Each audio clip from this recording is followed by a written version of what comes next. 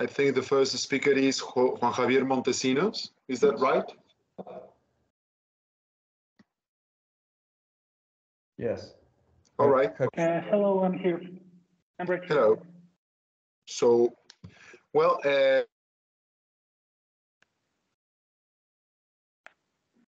of this session, and this, as you can see, the session has 6 papers. Each speaker has 15 minutes to present the contents of his presentation, the contents of the paper. We would like to have 5 minutes for questions and so on, for any comments. And then we have to, I don't know, try to hold the schedule closely. So let's start. Let's begin with Juan Javier Montesinos, who is presenting modeling and control for a class of nonlinear systems with non-affine polynomial control input. If you can share your screen, we can go ahead. Thank you. Thank you.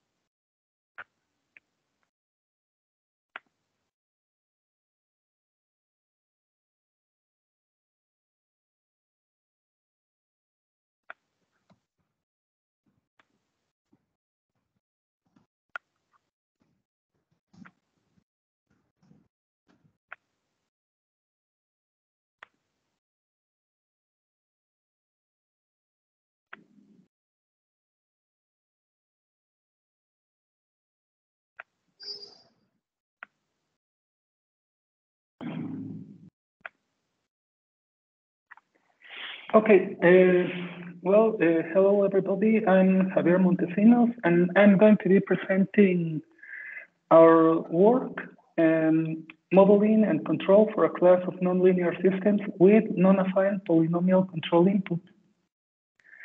The presentation is structured as follows. First, I will give a small introduction to thermoelectric models, modeling of these models, control, an explanation of the control law we choose for this work, experimental results. We implemented the control law in an experimental platform, so we can show the accuracy of the model, and conclusions.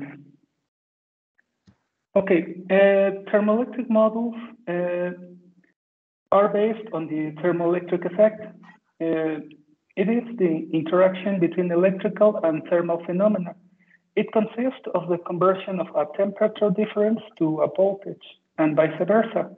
Thermoelectric models, also known as TEM, are solid-state heat pumps that require a heat sink to dissipate heat by using the Peltier effect. Thermoelectric models are solid-state devices and have no mechanical parts. This results in a high reliability when compared to other cooling devices.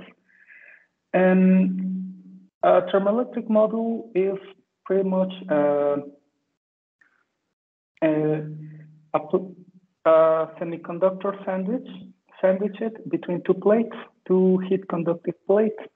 One plate is known as the cold phase plate, and the other plate is the hot phase plate.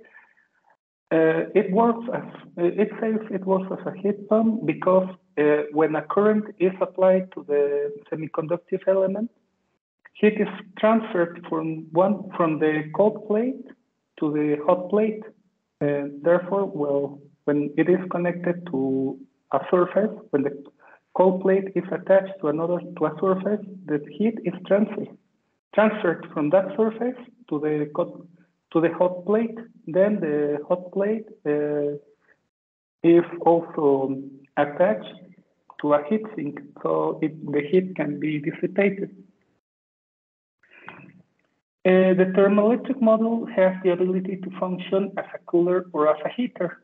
This depends on the current flow, the electric current flow in the semiconductive element. As a cooler, it generates a certain temperature on the cold side that depends on the supplied voltage. the ambient temperature, and the characteristics of the thermoelectric module. This creates a heat flow between the two surfaces, between the two phases.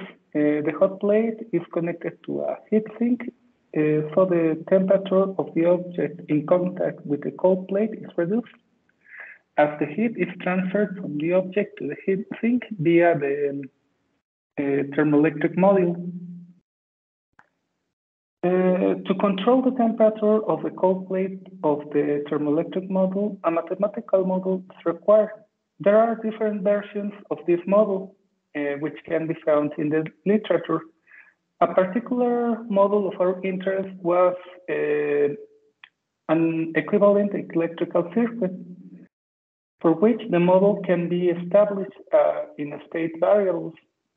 A characteristic of these models, of all these models, is that the model is nonlinear and has non-affine control inputs, making control challenging of this type of systems. We propose an extended model for the thermoelectric model that contains the dynamic of the power electronics. In this case, is a CD-CD buck converter, which drives the system. By adding this new dynamic to the model allows us to design the control law with a better understanding of the whole cooling system, including the power electronics. This has an additional benefit that it is to make possible to relate the voltage, the supplied voltage to the buck converter to the temperature of the cold plate. So we can relate voltage, an input voltage, to an output heat temperature on the cold plate of the temp. The process of transferring heat from one phase to the other is related to the energy consumption of the Peltier cell. So it is possible to associate the steady state temperature of the phase with the voltage provided by the power stage and the consumed current. The dynamic model in state variables of the converter is this one. The first state is the current, the second state, the voltage. We have R as the resistance, L is the inductance of the coil, and C the capacitance. And E is the supplied voltage of the converter. The average control input is denoted by U, and this represents the average position for the switch function of the converter. The thermal capacitance of the templates are modeled as electrical capacitance. Then we model the thermic capacitance of the cell as a capacitor related to the circuit. So the capacitance for the cold plate is C sub index C, and for the hot plate, C sub index H.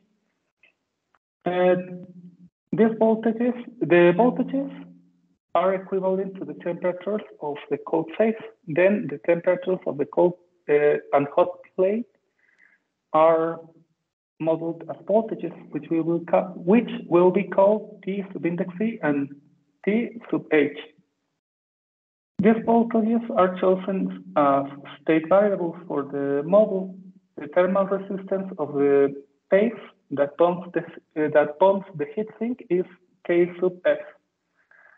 The average thermal resistance is theta sub M and is related by the sigma equality. The supplied voltage will be related to the current by this equation.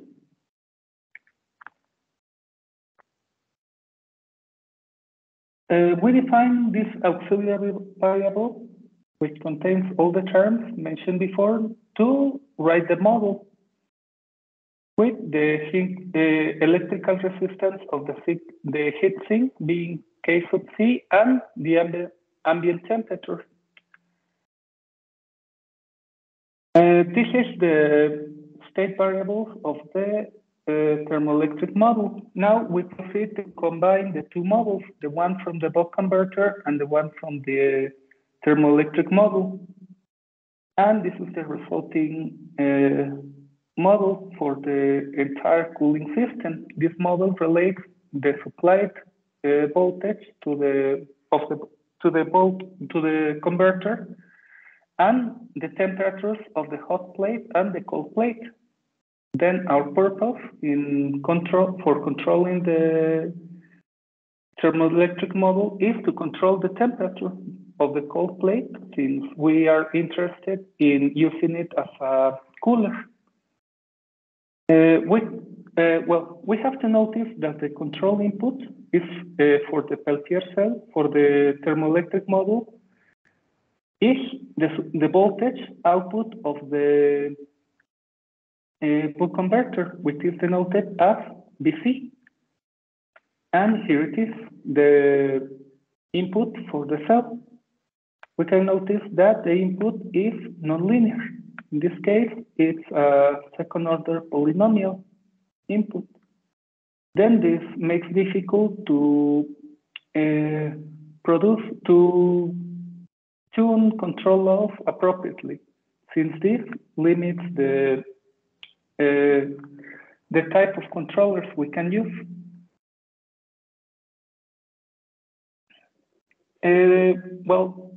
For control purposes, we propose to use a linear quadratic integral regulator. And since this is an optimal control technique for linear systems, we need a linearization of the system. Then we linearize the previous system, the nonlinear complete system of the cell and the power module. And we will have at the end of the linearization a linear model of this form.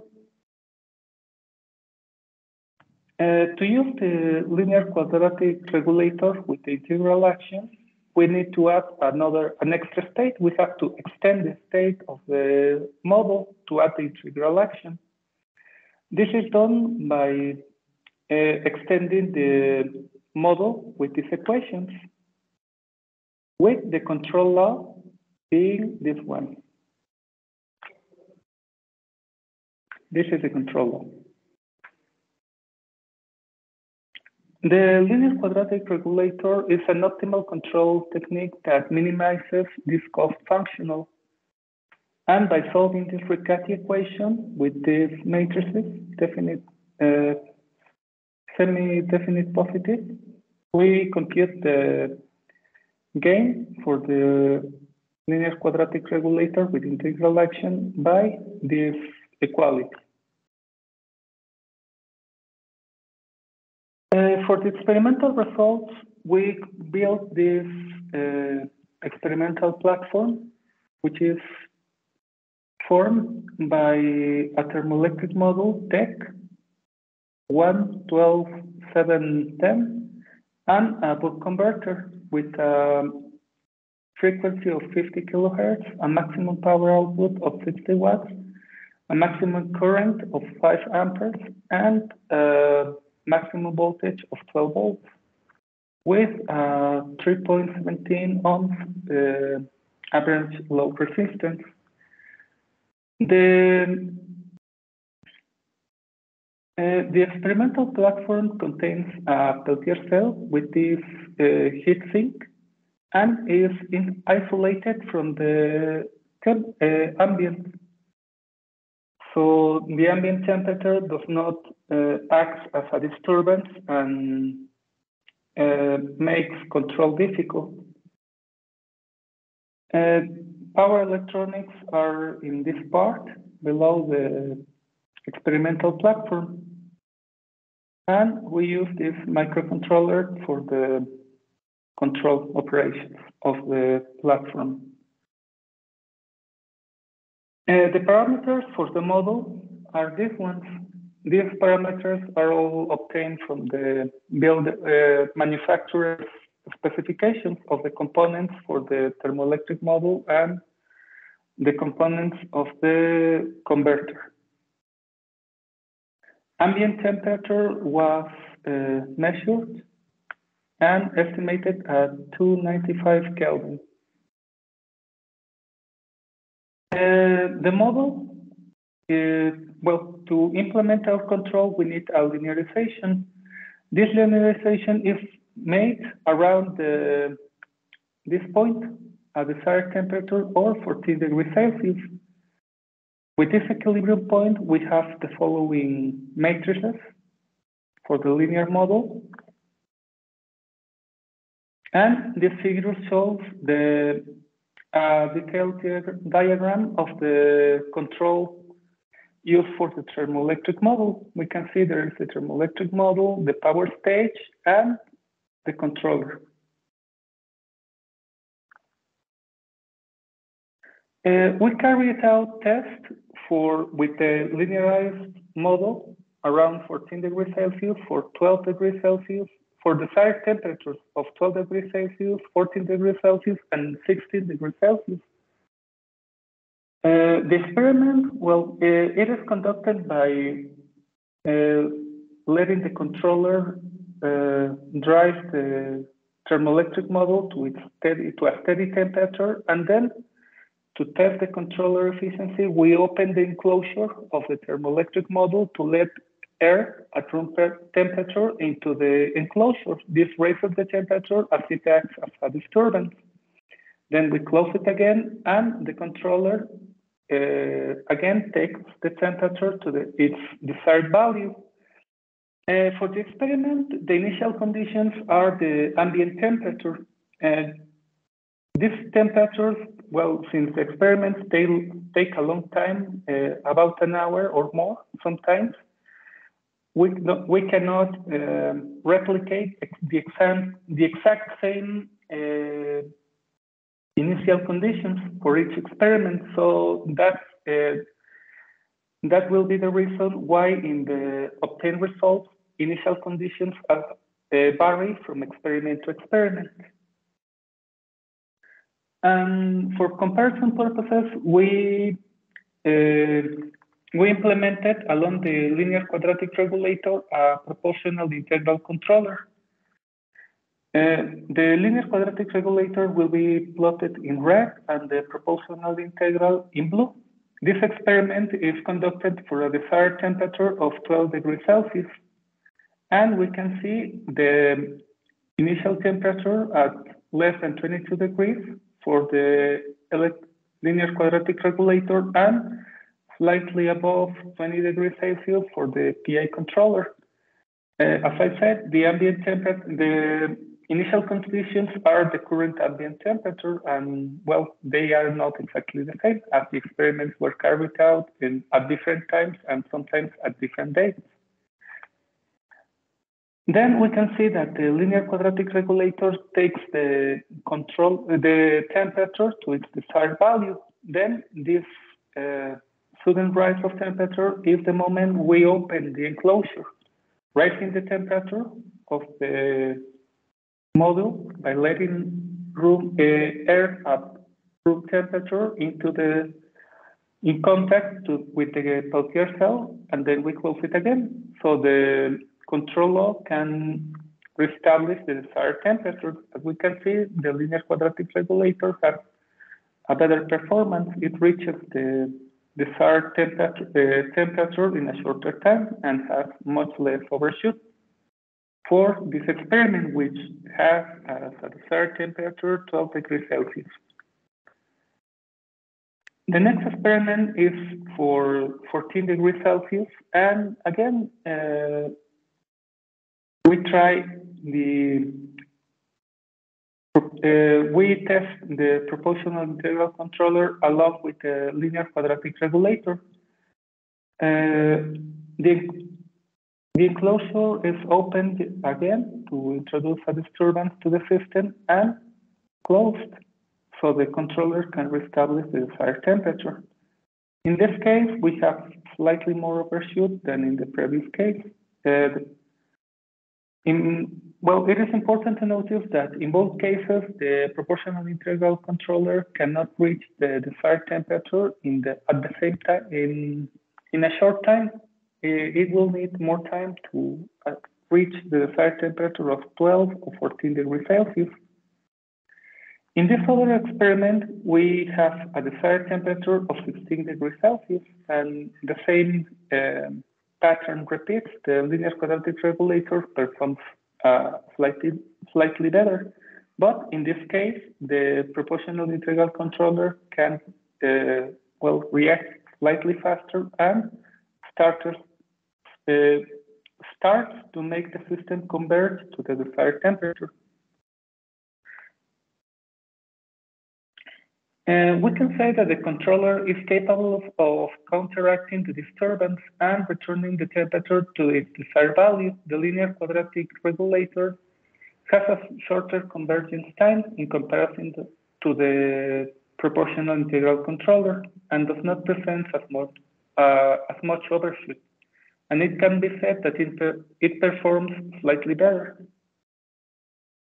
As conclusions, we can say that the mathematical model for the thermoelectric model is proposed based on an equivalent electrical circuit, which allows to establish a dynamic model in state variables for the book-temp system.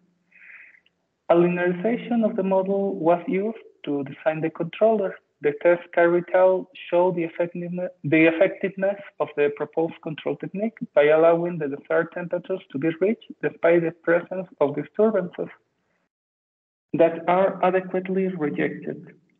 Our references for this work are these ones. And thank you. That will be all. Yeah, sorry, Javier, to interrupt you, but we are running out of time. So yeah, I would like to give a little time for questions, maybe a minute or two. If anybody has a question, it will be nice to hear of you.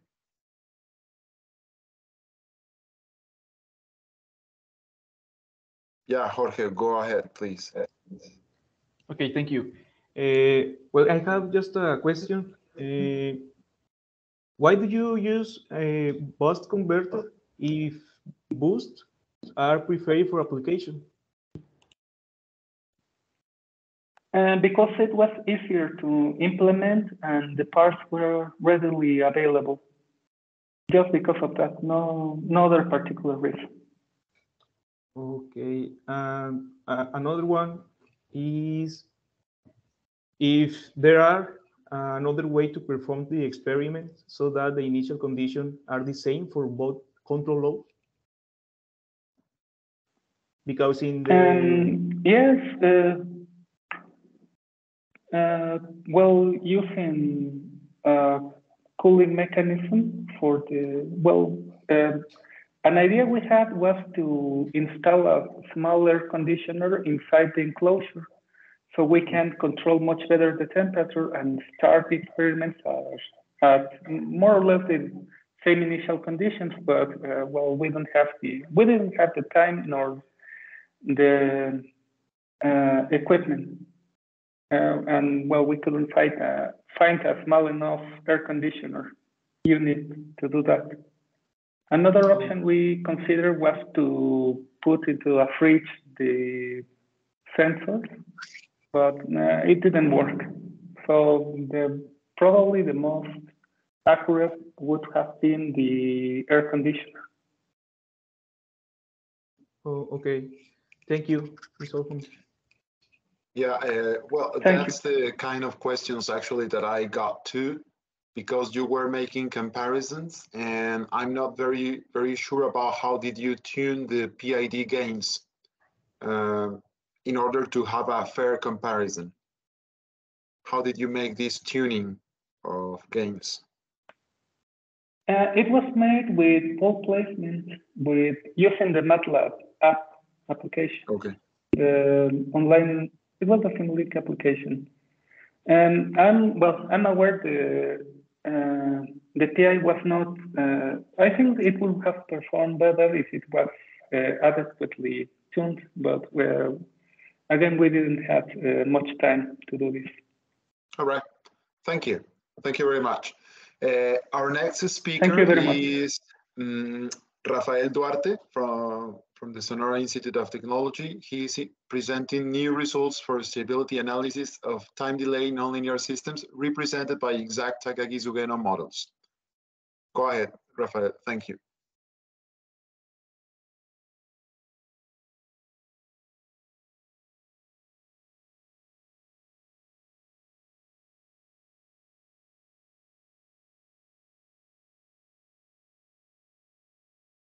Good afternoon. My name is Rafael Duarte, and I come from the Sonora Institute of Technology and will present a new result for stability analysis of time delay linear system represented by exact Takagi-Sugeno model. My collaborators are Raymundo Márquez, Miguel Bernal, and Adolfo Soto. This presentation has the following parts: some preliminary thematic results, an example, and conclusion. Now I'm going to present a background about time delay systems. Time delay systems are very common in real life, for instance, in chemical, hydraulic, and pneumatic setup. Delay can induce. Sorry to interrupt you. Can you go closer to your microphone because I hear you very far away. Thank you. Okay.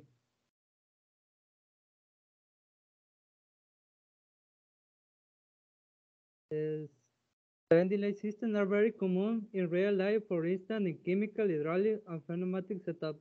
Delay can induce a poor performance in the system, such as oscillation or instability. Therefore, it's important to investigate this kind of system. Consider the following time delay nonlinear model where Fi are nonlinear function, x is the state vector, tau is a positive constant delay present in the state vector.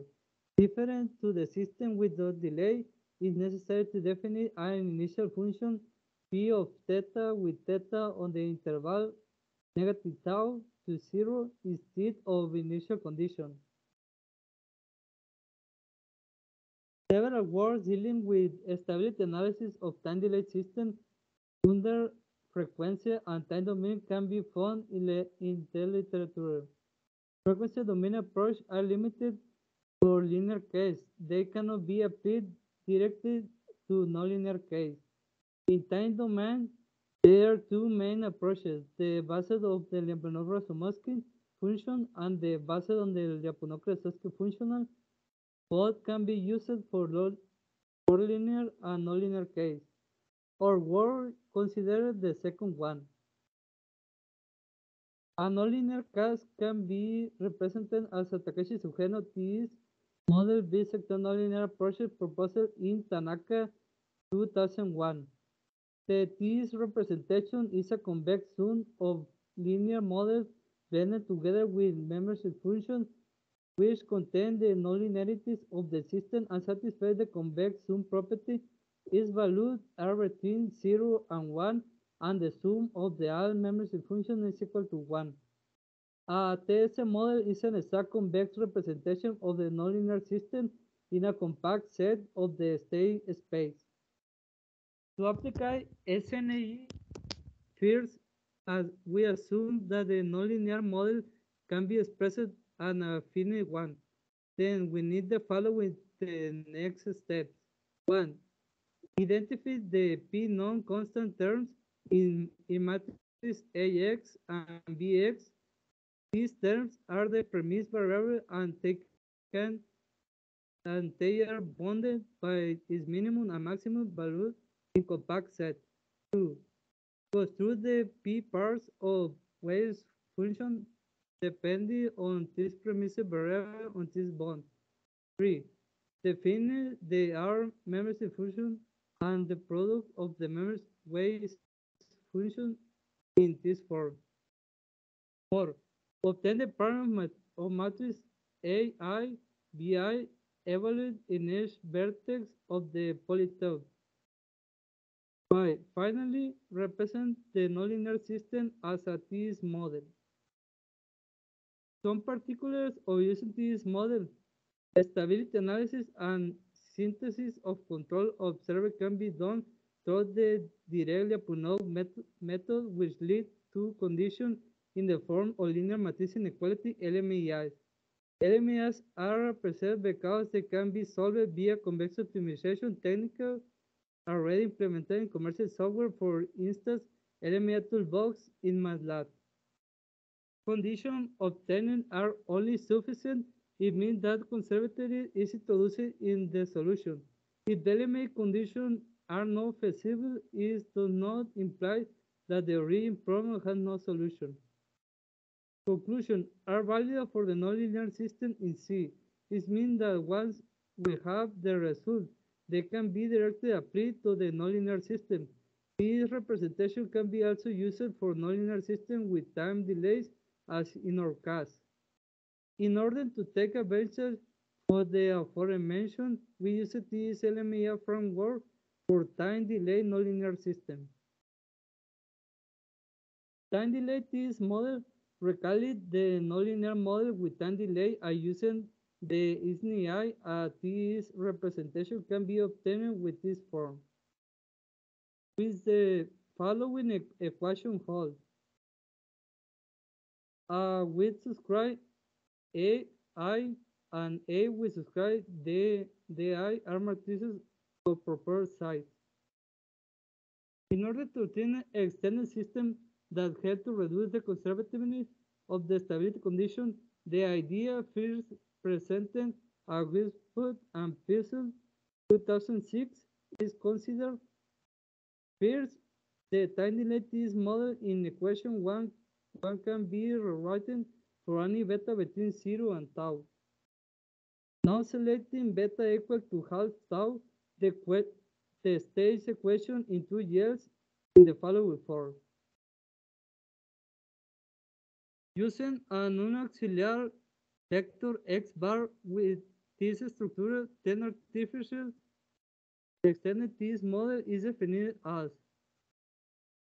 where a bar with subscript I is equal to this and a bar with subscript di is equal to this. For simplicity, a shorthand notation is applied, then for can be rewritten as follows. As in system with the delay, the LMIA conditions for the time delay case are only sufficient. Therefore, there is room is improvement. Conservative have been faced by researching a different way. A. Applying different integral inequalities such as the Jensen or Whitney one. B. Adding a free Wayne matrix. C. Using more general Lyapunov-Krasovsky functional for instance with fuzzy or linear integral terms. D. Use a standard system. This word is addressed in the two last directions. Motivation. A reserve result for stability analysis of time delay nonlinear system in this LMII framework is providing this. More results are based on Lyapunov-Krasovsky functional with a no quadratic structure altogether with the Jensen inequality. The main idea of this paper is to extend this result to the stability problem of nonlinear system with delay represented by TSC fuzzy model and using an artificial extended system and a Friedel lemma, which an LMI condition can be obtained. Now, I'm going to present the main results. In Márquez 2016, the following no quadratic Lyapunov function has been proposed, where the membership function will be related to the membership function edge of the system via this integral. The term 1 divided by alpha is introduced to satisfy the convex sum property with alpha a positive constant. We can see that the time derivative of membership function will be exhibited different between membership function edge computed at different instants.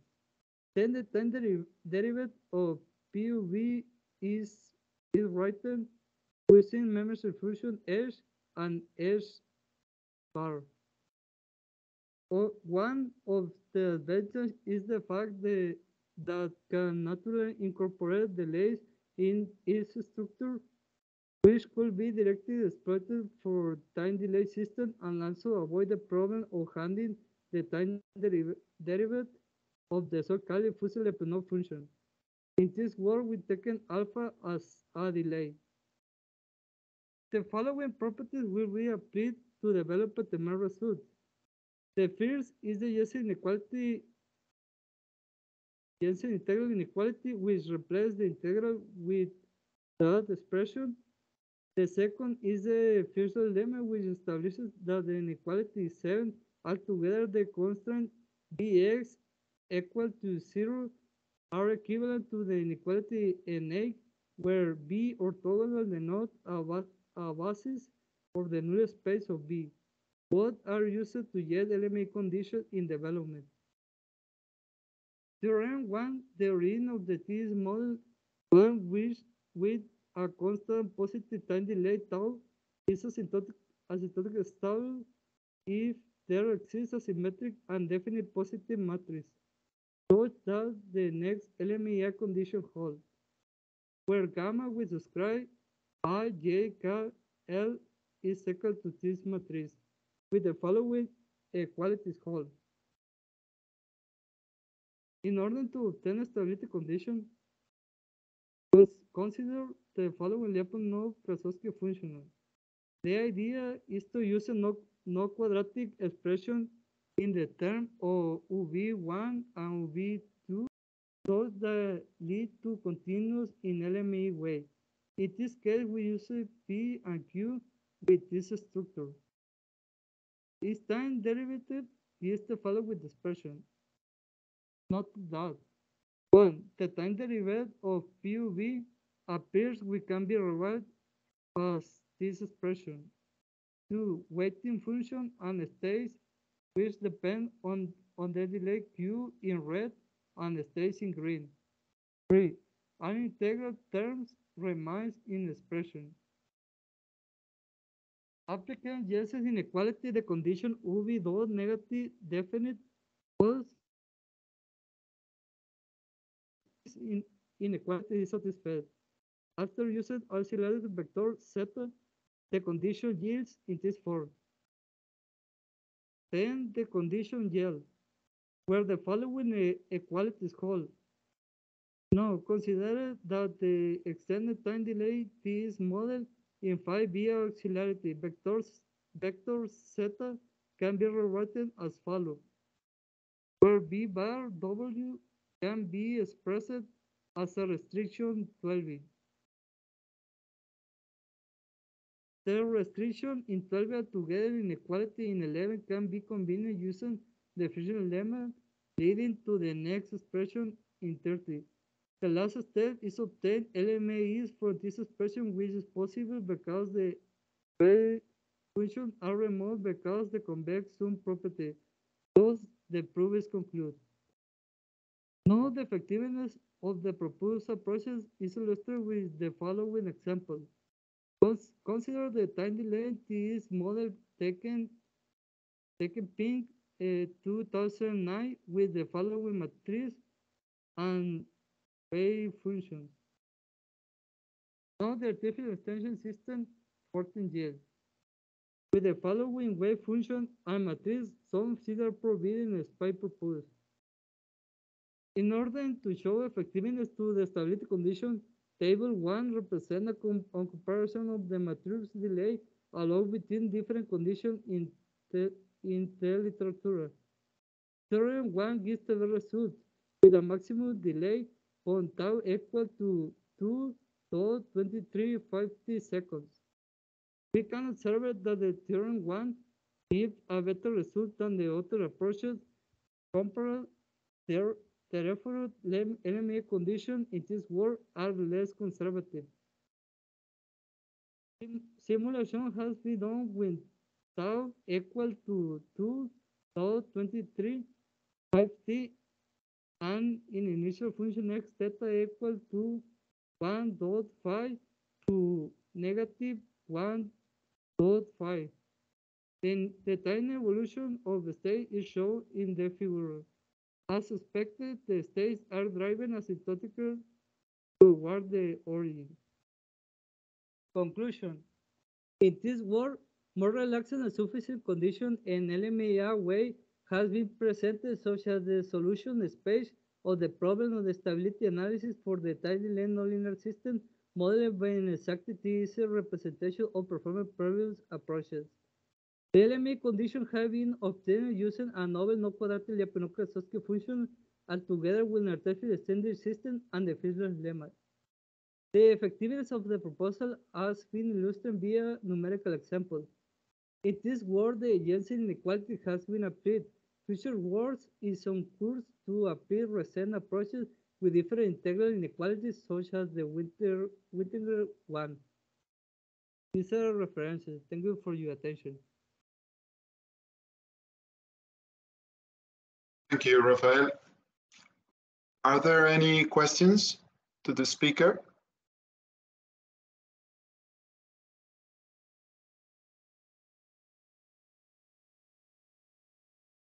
All attendees are allowed to open their microphones now if they wish to ask a question. Also, if we have a question in the audience, you can go.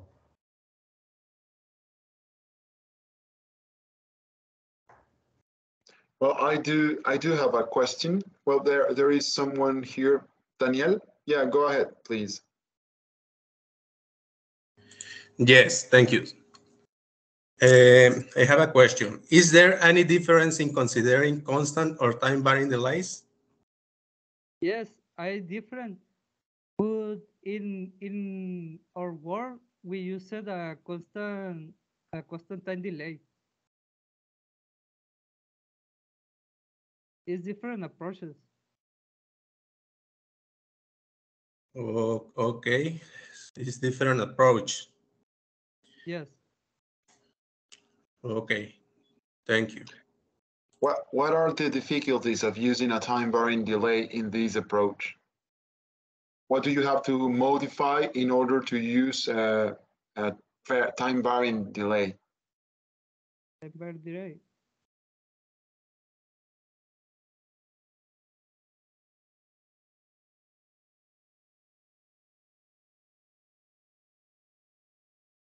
We have x dot x bar dot where t the style here change here is the difference. But I don't know I didn't see the process of the variable type. Okay, I so only saw the time constant. Okay. Okay. Anybody else?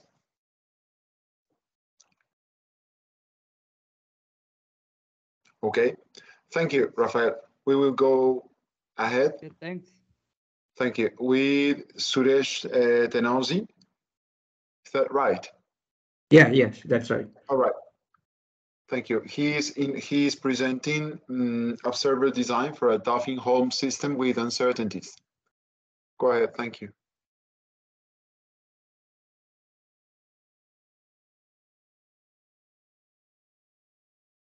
Okay. Can you hear me?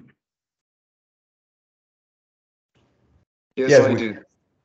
Okay, yeah. First of all, very good evening to everyone.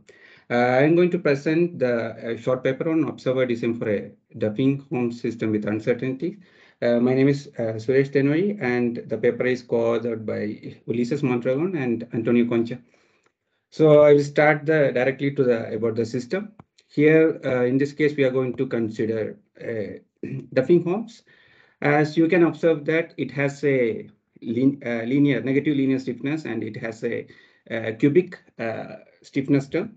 So due to these parameters, this system produces different kinds of dynamics, including chaotic behavior. So in this case, we will consider that the damping zeta and beta. We have a partial knowledge of these parameters, so we will term it as nominal values. And there is the system includes some sort of unmodeled dynamics that is represented by the chi, and we only have the access to the position measurements. We can't measure directly the velocity and acceleration, so we put these restrictions to the main system.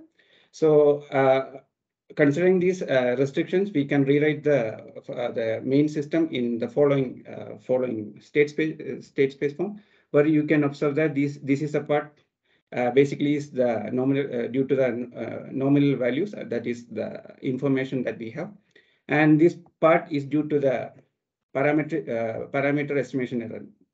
Since we don't know exactly the actual values, so this error, the parameter error can cause some uncertainties, and G is the unmodeled dynamics. F is the external input, and here, as per this equation, we know that we only have access to the position measurement.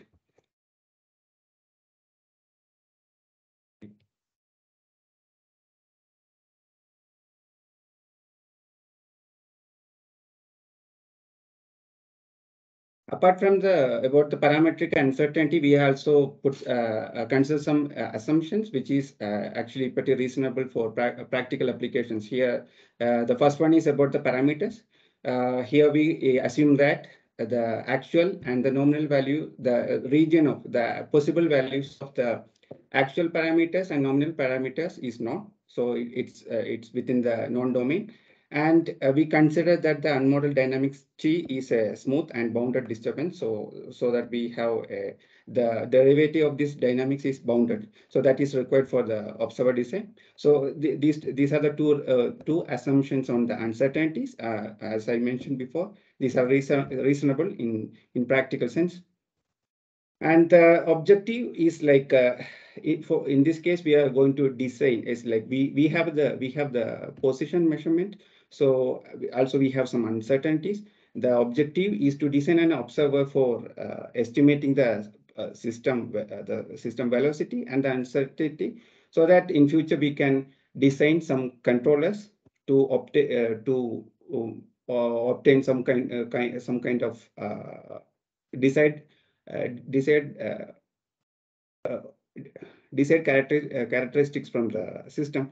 So for that one, to achieve this objective, we are going to rewrite the state space in this form. So basically, it's like we are going to include one extended state called X3. Basically, it's the X3 is the uncertainty present in the system. And we define the C as the nominal part, the known part of the system dynamics. So we have now we have a system of third order, and for the above system, we propose one nonlinear extended state observer of this form. This is like there are different kind of extended state observers. It's like the most classic or the most basic one is the linear extended state observer. In this case, we are proposing one nonlinear extended state observer because we are using the nonlinearity term as a part of the observer design. So considering this one, if you take the actual system and the measurements of the actual system and the observer estimations, we can obtain its error dynamics, which is represented in this equation 6. Here you can see in the observer we use a omega 0. That's a observer parameter called observer gain. So here you can see only we are going to use one single parameter, and omega 0 basically defines the bandwidth of the observer. So if you increase omega 0, that means the observer has a higher bandwidth. So that is very important when you deal with high frequency dynamics. So here, using the error dynamics, we can represent the estimation error dynamics in the form of metrics, where A is the linear part of the system and C is the part which includes the cubic nonlinearity, and we have the another vector which basically includes the unmodeled dynamics of the system. So here we put some, we can observe that if you choose the omega 0 is positive, if omega 0 is positive, the matrix A is going to be Hurwitz. So in that case, we can find a mu and rho. Rho is proportional to the omega 0, which can satisfy this inequality. And as I mentioned, that the basic nonlinearity in this system is the cubic nonlinearity, which is locally Lifshitz. So applying this property, we can the bound, we can define a bound for this observed and actual nonlinearities, so that we can write L, the difference between the actual and the estimation is less than equal to one constant multiplied by the norm of the error norm, which is on since it is locally Lifshitz, this condition is only satisfied within a domain omega x. And finally, for this one, the lambda, it is bounded that we have shown in the paper, because in practical case, this unmodeled dynamics is bounded. So these are the assumptions which we are going to use for the to prove the convergence property of the observer. So the equation 7, we can represent its solution, we can represent in this form. And applying the inequality, we can obtain the equation number 9. Basically, it's like the error is less than equal to the initial and initial value, initial condition of the error, and the boundness of the nonlinear terms. So here we can observe that this equation 9, this inequality is not explicitly written, because we can find there are error terms in both left side, also in the right side. So we cannot solve this explicitly. So to avoid this one, basically we are going to use one inequality that is called Grunwald-Bellman inequality. So this equation 9 is is actually equal to have a form of this equation 10. So we can see we have a left term, we have the function. Also in the right side, also we have the function. If we have these kind of inequalities, we can rewrite in the form of 11. So here we in the equation 11, you can note that in the right hand side there is the b, we don't have the b, so we can explicitly write this inequality in terms of the function bt. So this is what we want to do here, because we want to represent the inequality in terms of the error only. So applying this inequality, and if you do the integration and you do the simplification, we obtain this condition, the 12. So basically what it says is like the error is bounded, and by choosing a very large value of observer gain, it converges very fast to the one radius of lambda, which is a constant. We can see here the lambda is a constant function. Also, you can see that rho is, like I mentioned before, rho is proportional to the observer gain. So it is in the denominator. So if you increase the omega 0, you obtain a very fast convergence, and also you obtain very small error region. So this is like the same results we obtain in all kinds of high gain observer. Only the difference is in other works, they use Lyapunov function to prove it. But here we basically, we explicitly solve the error dynamics and obtain the relation using Grunwald-Bellman lemma. And here you can, it's like, that's the basic results. So we theoretically, we have shown that if you increase the gain, you obtain faster convergence in smaller error bound. So we are going to validate these theoretical results using simulation. For that, we choose the damping and the stiffness terms, actual damping and stiffness terms as 0.05, and beta is equal to 1.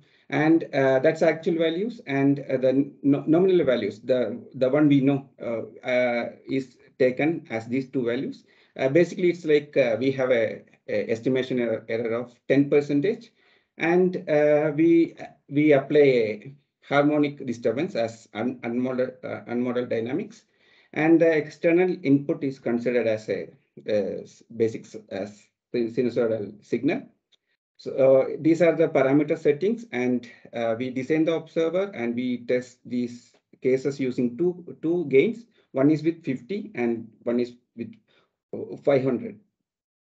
as mentioned in the theory, in the analysis, if you increase, you obtain a better performance using the observer. So that is what we can see in the table. Basically, the table shows the root mean square values of all the three errors, all the states. You can see if you, by increasing the gain by 10 times, you obtain 1,000 times reduction in the error of position estimation, 100 times in the velocity, and 10 times in the uncertainty estimation.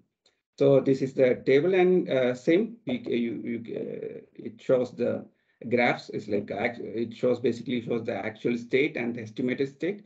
It's very difficult to observe the differences. That's why I put the table.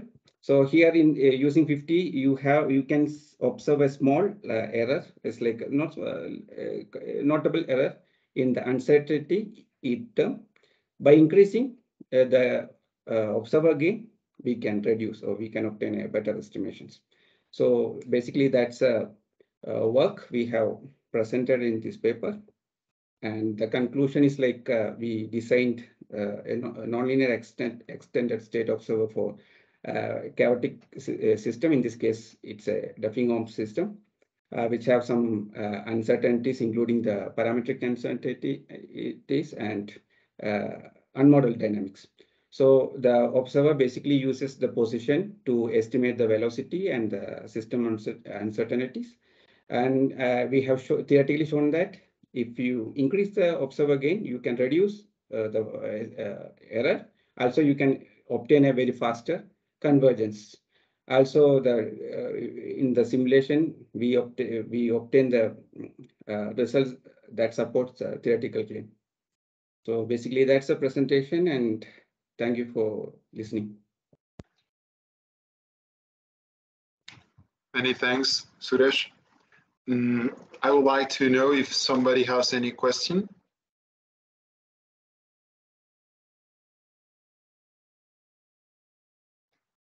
Don't you have any questions? Yeah, go ahead, Daniel Melchor.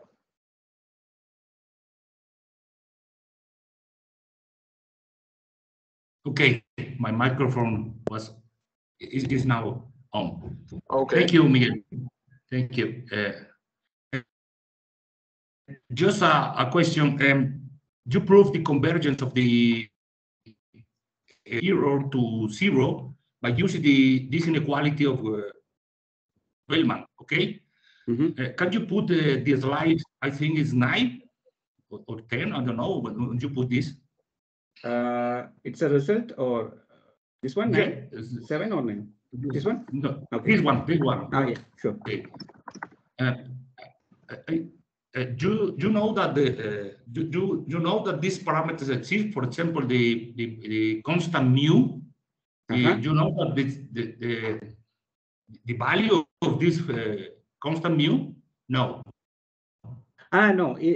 For simulation, we can obtain. Actually, in the practical sense, in the practical case, we don't know the parameters exactly, so it's very difficult to obtain the mu. We can obtain, because exponential we can obtain the h infinity norm, and based on the columns, you can apply the h infinity norm, and you can obtain the matrix norms. That's possible numerically. The problem will be with the L, because you are showing, no, because it's locally Lipschitz. So in practically, it's actually it's a pendulum kind of. It's a energy harvester, bistable energy harvester. So you can put restrictions. Okay, this beam is going to move maybe maximum 10 centimeters. So if you know that position limitations, we can obtain that one. That is one thing. Also, maybe it's like in the paper we have remarked, no need to obtain this mu and L, because you can simplify the analysis using a projection on the estimations. So the main important part is that the observer, the gain should be positive. If the observer position is positive, you obtain a Hurwitz matrix, and you can guarantee convergence. The other thing is like if you do experimentation based on your physical system, you have to adjust what is the maximum omega you can go. Okay, I understand. Yes. Thank you. Thank you for your answer. Thank you for the question. Anyone else? We have still time for another question.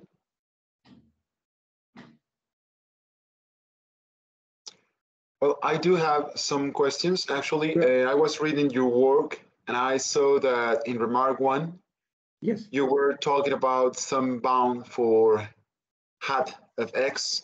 I mean, this estimate that should remain in the ball of radius r, I think, yes, to obtain a Lipschitz bound. Yes. How is it warranted that this hat x is bounded? How do you warranty that? This is what I mentioned in the previous response. It's like it's a bistable system. That mechanical system in real world have a maximum displacement. Okay, So yeah, it's like, sure, for the specific system, right. Yeah. And the simulation also raised some questions to me because you were using the same initial conditions for the system and the observer. And so I'm unable to appreciate the performance of the observer. Sorry, can you repeat the question? Yeah, because you have the same initial conditions for the observer and the system. So how do I know that the observer is actually working? Sorry, actually, this one we presented a short paper, no? So we tried to restrict the results section. Actually, it will work if you change the initial conditions. The system is chaotic, so if you change the initial conditions, it will have very different dynamics. But it actually worked. It actually works. Even if you change the initial conditions, maybe it will take more time to converge, but it always converges because we have always worked. And the third question was concerning the real system. You presented simulation results. Do you have the real system in your university? Yeah, actually, the second author, Ulises Mondragon, he's doing master thesis. Actually, he constructed the prototype, and we started experimenting. Initially, we started experimenting in real time. Yeah, and it is producing the 3 basic dynamics. It's like interval oscillations, and chaotic. Now we are working on the identification of parameters. So the system is working as expected. And so we have a laser sensor for measuring the position. And first we will identify the plan is to identify the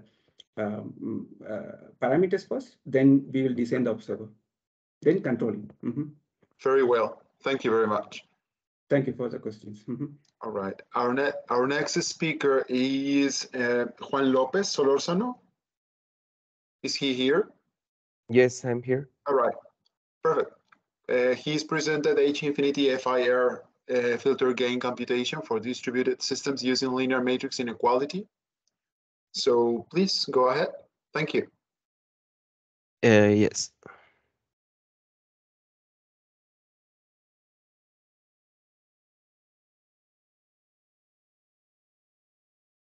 Can you see my screen? Yes, I do. Okay, perfect. Well, good afternoon to everyone. I'm Juan Jose Lopez from Guanajuato's University, and I will talk about a new linear matrix inequality-based algorithm for computation of the H-infinity filter gain for disturbed systems. First, I will start with an introduction where I will talk about the theoretical basis of the state estimation fear filters. Then I will discuss the H-infinity fear filtering problem and the algorithm proposed to compute the gain of the filter. Later, a numerical example will be presented where the algorithm is tested using a model format tracking problem. And finally, the conclusion will be indicated. Well, these kind of filters are based on state estimation. The state estimation suggests the desire of estimate the states of the process or system using its measurements.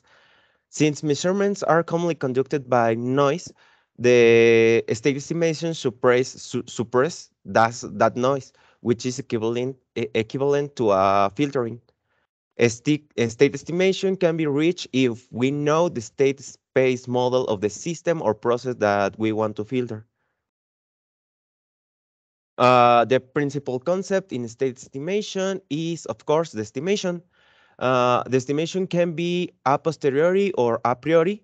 And the difference between them is that the a priori estimation is the one that is obtained for a discrete time index k using measurements until k minus 1. By the other hand, the a posteriori estimation requires necessarily measurements at k, while a priori does not. The estimation error is the difference between the estimation and the real value of the states, or pseudo ground truth if it is not known. State estimation is based on stochastic processes, so the covariance matrix of errors are needed to compute almost all the filters. Well, it is desirable that our estimator works as a fear filter, because fear filtering offers more stability, less errors, and more robustness than other kind of filters. To use the state estimators as fear filters, we need to extend the state space model on a horizon. The extension comes from a discrete time index m from a discrete time index k. We will obtain in this extension n linear equations. This n n is the number of points between m and k, or the number of points in the horizon. This new system of n linear equations can be rewritten in one linear block matrix equation. These new block matrix equations will be used to develop the different kind of fear filters. In our case of a study, we should develop the H infinity fear filter. This filter is the one that in that the finite impulse response, or the gain of the filter, is the one that minimizes the H infinity norm of the disturbance to error transfer function.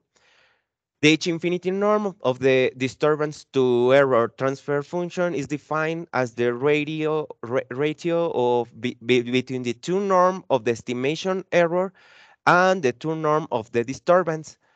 In this case, we will add two proper weights to the transfer function, because with these weights we can obtain a better minimization. The selected weights for the norm are the estimation error covariance and the estimation error covariance matrix and the disturbance covariance matrix. This minimization has a problem, and is that the H infinity norm isn't differentiable.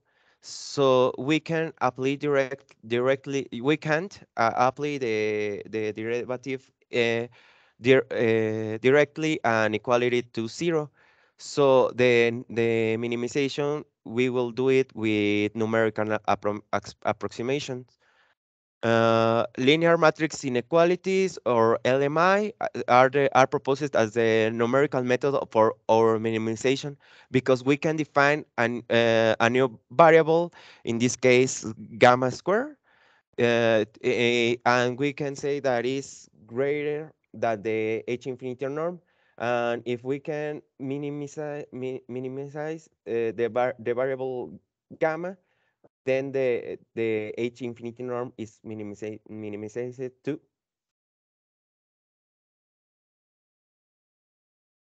To solve the inequality as an LMI, first we have to write this inequality as linear. Before working with the inequality, we need a new state space model where is desired that the disturbance is the the input, and the estimation error the output.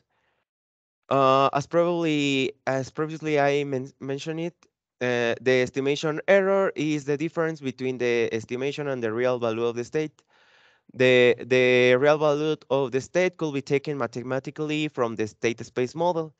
The fear estimation can be defined by using a discrete convolution operation, where the gain of the filter h is convolved with a measurement error vector y.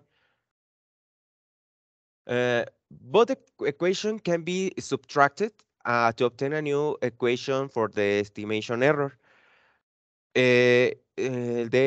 We can see that the estimation error is function of the gain or the finite impulse response.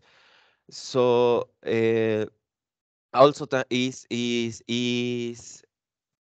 is function of the block matrices of the extended space state space model, or the initial value of the horizon xm, the disturbance vector y, and the measurement noise vector b.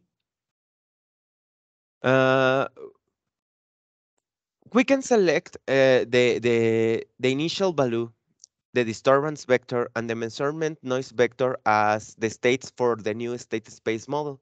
And by using the column matrix rule, we can arrive to our new model where the disturbance is the input and the estimation error the output. With this, we will work with this state space model to solve as an inequality. For doing that, first consider the dissipativity inequality on a finite horizon. This is a Lyapunov theorem for stability in a system, and it says that the stored energy of the system must be lower than the supply energy of the system. Is only for stability of the in a system. Well, we choose the storage function uh, as the quadratic form of the state multiplied by a positive definite matrix K. The supply function can be obtained as another form of the H infinity norm. Then we obtain a new inequality. This inequality can be rewritten involving the new state space model and considering that samples beyond the horizon can be not considered in fear filtering, which allow us to regroup in only one sum.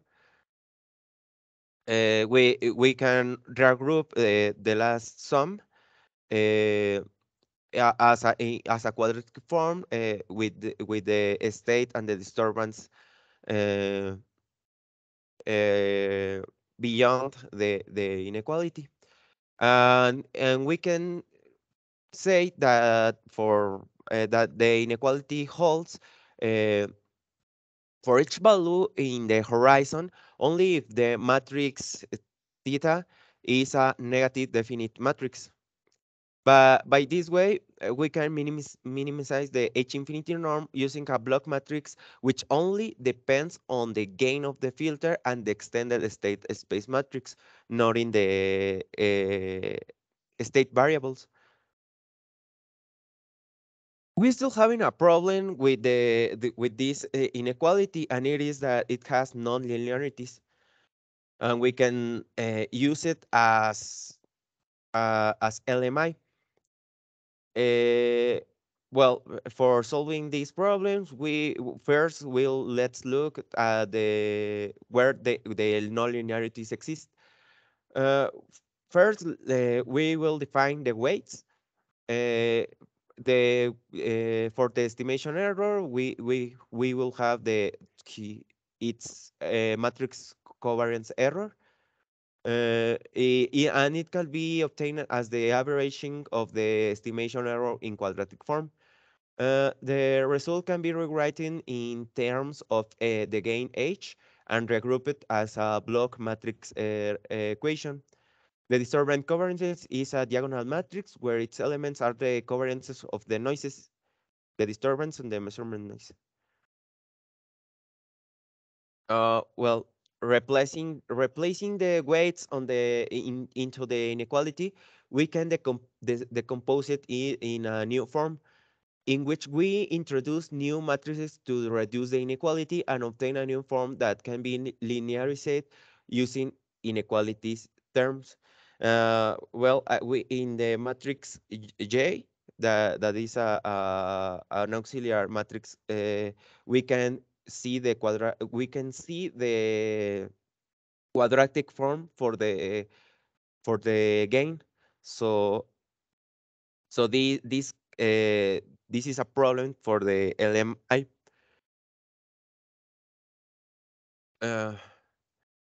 Well, continuing with the proceeding, we apply the Schur complement to the inequality and represent it as a new inequality. This new inequality has two nonlinearities. The first one is the one that I mentioned with the matrix J. And it has a quadratic form of the gain H. And the second nonlinearity is the inversion of the matrix K. Well, we will solve these nonlinearities.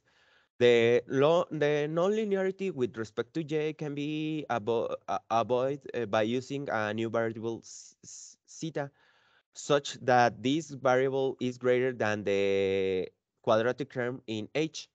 By this way, we can rewrite the inequality and applying a short complement to obtain a new LMI that relates the new variable zeta with the quadratic term. Now, we will use this new variable to replace the quadratic term in J. So this new definition in J doesn't have any nonlinearity. The nonlinearity with respect to K can be avoided if we multiply the inequality by the two sides for the following matrices.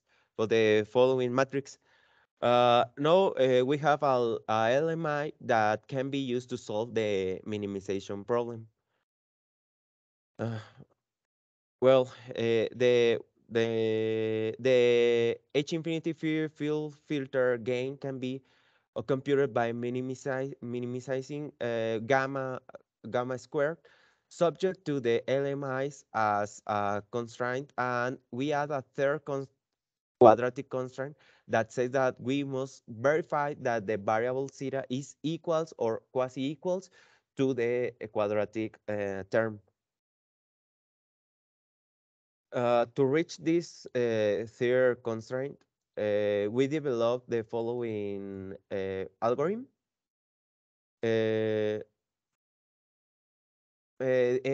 this algorithm, the minimization is done by little increasing steps for zeta, verifying that the difference between the quadratic term and zeta is less than a gap that is selected by the user. If the difference is greater than this gap, then the algorithm is ended and the gain is obtained. I have this algorithm that is explained graphically more after.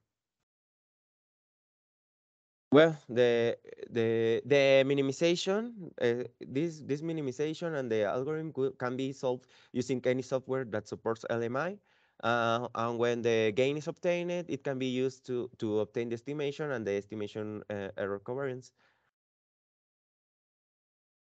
Well, there is a numerical example to test the behavioral of the algorithm. And we use a model from a radar tracking problem. In the tracking problem, is desired to estimate the distance between two cars. So we assign two states that will be the distance of the car and the velocity of the cars. That is supposed to be constant, but considering that it's disturbed. The state space model used in the following is the following, where tau is the period sample of the signal. W W is the velocity disturbance, and V is the measurement noise. In the test, we want to show the behavioral of the algorithm, so the disturbance and the measurement noise will be considered as white Gaussian noises. Well, the behavioral of the algorithm is shown in the following figures. In the left figure, we show the minimization of gamma as function of the variable zeta. We can see that as zeta is increased, gamma has a smooth minimization until it reaches a minimum. But in the right figure, we show that the minimum that is found isn't the minimum that we are looking for. The right figure shows the comparison between the variable zeta and the quadratic term. It is visible that for small values of zeta, the variables match, but as zeta increase, the quadratic terms and zeta their values start to diverge. So we have to stop the algorithm before they start to diverge, and this is the value of gamma and the value of the gain that we are looking for. We also obtain the estimation with the UFIR filter as benchmark because it is considered the most robust FIR filter. And one way to determine if we obtain a good estimation is that the estimation must be more accurate than the UFIR gain. And in this case, this statement is fulfilled. Well, as conclusion of this work, we can say that numerical approximation is required to obtain the H infinity field filter gain. Thus, we developed the LMI-based algorithm to solve the minimization problem. The gain of the H infinity field filter by this method is only obtained once, so the filter works as an unbiased field filter. The example seen in this work only is for demonstrate the behavioral of the algorithm because the wide Gaussian case can be solved easily with a Kalman filter or a no-fear filter. For further works, the H infinity fear filter will be tested under non-Gaussian disturbance, where we expect that the filter will be as robust as the O-fear filter, but more accurate. This is my reference, and that's all. Thanks. Any? All right. Thank you very much. Do we have any questions? We have just a little time to make some questions here. Any questions? Well, I was wondering actually about the LMIs that you present in Lemma 2, I think. You have an LMI in your paper, which has the number 27, and you are searching for X and the inverse of X at the same time. But this is a non-convex problem, so I wonder if there is some problem or mistake because you cannot search for both the inverse and the matrix. Otherwise, it's not an LMI. It's the expression 27, I think. Oh, yes, 27. Yeah, so I wonder if this is right or perhaps it was a typo. Perhaps some part was wrong. Oh, yes. Yes, this is not the final matrix. The final expression. This can be avoided by. It's like I presented by multiplying the matrix by a diagonal x, and the diagonal x and the identity matrix. All right. In that case, perhaps at this paragraph, you shouldn't use the expression LMI. Yes, perhaps you can say such that the following inequalities is solvable. For example. Yes, I missed the correct inequality. All right. Another remark that I wanted to do is concerning the values of your gamma at the minimization plot in figure 1. You have the top of this figure, you show gamma, right? So you are talking about an attenuation level. Normally, if you have an attenuation level, you expect values which are below 1. And you are having values of the order of 20, 23, and so on.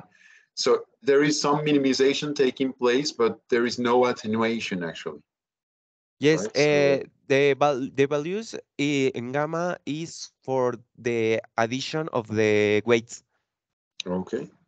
Yes, if the disturbance to error transfer function is weighted in this case. If the weights are the identity matrix, then the values of gamma will be on 1. Below on 1. Okay. But in this case, R is a weighted function, so the values are bigger. All right. It's for the weights. Thanks. Thank you very much. Yes. Okay. Our next speaker is Marco Gómez. Yes, I'm here. All right. He is presenting safe sliding mode control. Yes. All right. Perfect. Thank you very much. Go ahead. Thank you. Okay, do you see my screen? Yes, I do.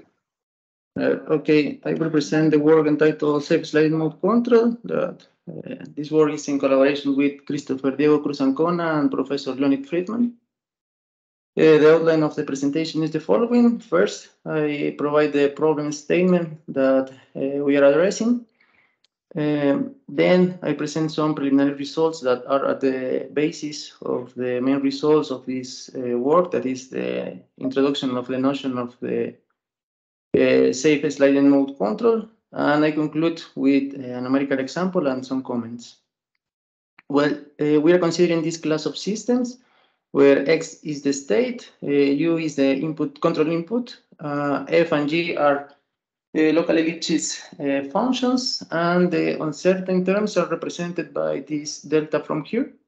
Now, in the presentation, I'm just considering this this class of uncertain term, but in the paper, we also consider some uncertain terms in the input matrix. I decided to do this just for the sake of simplicity.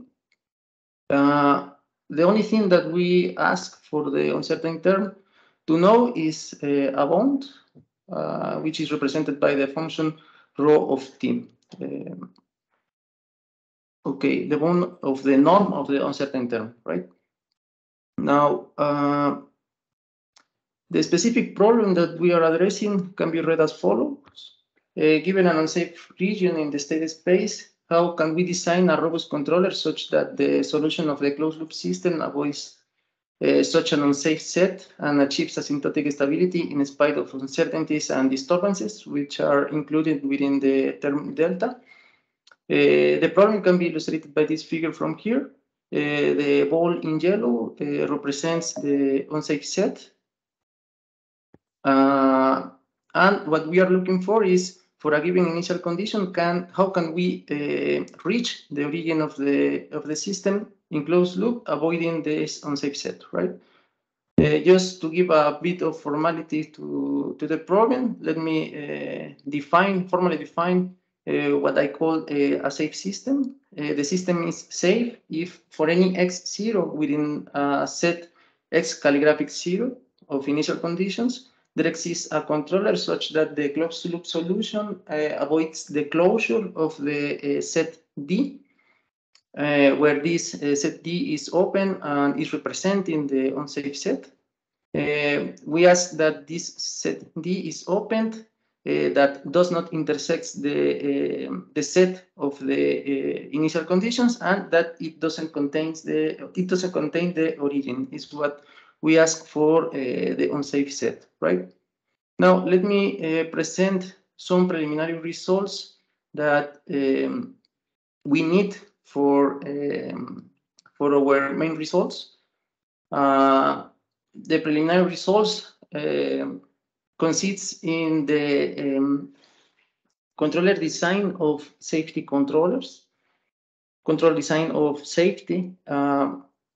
So we are considering this class of nominal system without uncertain terms, and the result on which we depart for the introduction of the safe sliding mode control is this one. In the reference one is proof that if there exists a radially unbounded, lower bounded and continuously differentiable function W such that satisfies these four conditions, then the nominal system will be safe and asymptotically stable with a feedback control, right? So this is the departing point in order to introduce the notion of safe sliding mode control. What does imply this result? Well, we can construct a formula W. We have a constructed formula for this function W, which is actually, if we look at the second property of this function, we can realize that this function W is a Lyapunov-like function. So the natural question is, how can we construct this function W? The answer is in this expression from here. Here B is a control Lyapunov function and B is a control barrier function. I'm omitting what a control barrier function is, but just believe me, this control barrier function satisfies some similar properties to these four properties that we have here, right? Now, with this formula for W, we have also a constructive formula for a nominal control given by this expression from here.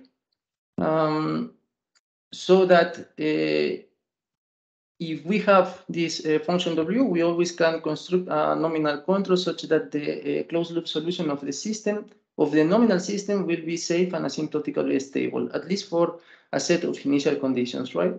But what we are looking for is not safety and stability for the nominal system, but for the uncertain system. So the natural question is, how can we robustify this nominal design? There are some preliminary results on input to state safety reported in this reference 2 and 3. This concept of input to state safety is inspired by the concept of input to state stability. And this class of controllers can achieve safety despite the uncertain terms, but not stability. So the question is, how can we ensure not only safety, but also stability in spite of uncertain and disturbance terms? Well, what we are proposing is a control scheme in this form. Yeah, we depart from this nominal control and then we add a robust controller. How can we design this robust controller? Where we want to rely on a sliding mode control, but if we want to use classical sliding mode control, it's not easy to ensure safety and stability at the same time. What is the problem with this? With using this this framework, where it can be illustrated by these two figures from here. The figure on the right illustrates the case in which the sliding manifold intersects the unsafe set, and the figure on the right illustrates the case in which we might have a safe sliding manifold, that is a manifold that does not intersect the unsafe set, but still in the reaching phase, the trajectory can pass through this unsafe set. So this is a problem. Now, what we are proposing to avoid this or to solve this problem is depart from this main assumption. That is, we suppose that there exists a function W like as the one that I already mentioned, satisfying these four properties. They are the same for a nominal system, right? So what we are supposing is that we can construct a nominal control such that the nominal system is safe and asymptotically stable. And then departing from this nominal design, we are going to construct the robust controller, right? Now, how can we do this? we take inspiration from the Lyapunov redesign ideas. The idea consists in compensating the negative, the idea consists in ensuring the negative sign of the time derivative of the Lyapunov-like function. I'm showing this in this expression from here. If we take the time derivative of the Lyapunov-like function W, then I will get this expression from here.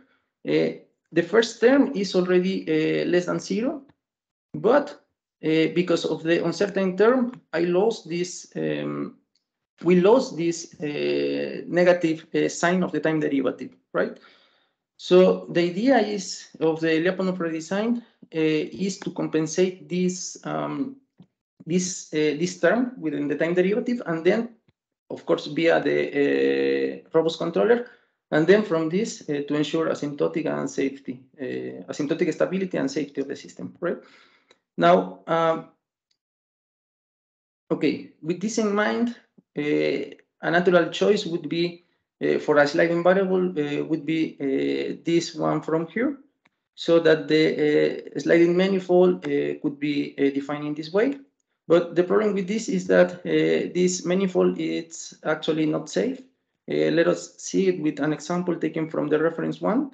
We consider a planar system, and in the coordinates x1 and x2, we propose this unsafe set characterized by this expression from here. And again, from the reference one, we can construct a function, a Lyapunov-like function W, that is constructed via a control Lyapunov function and a control barrier function given by this expression from here. And the directional derivative of this function W would be equal to this expression from here on the right. And of course, here, this vector could be an input matrix or a function G in our setting, in our system. Now, if we equal this to 0, then we can construct the manifold that I already showed in 2 slides ago.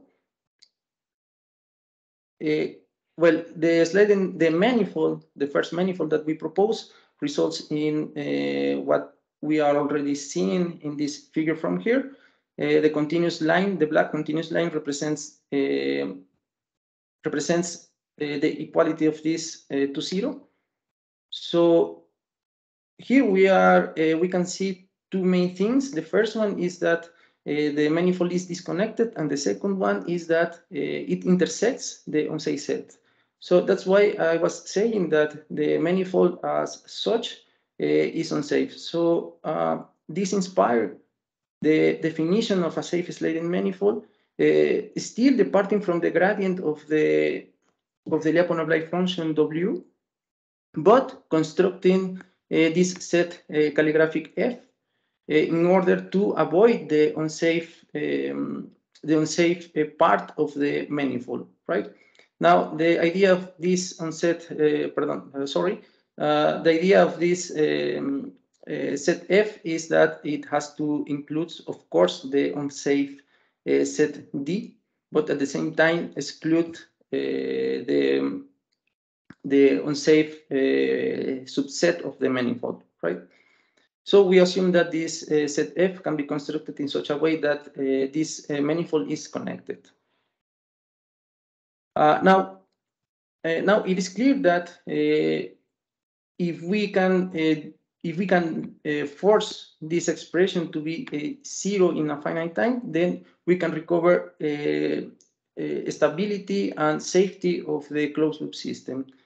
And here is where the ideas of the sliding mode control enters.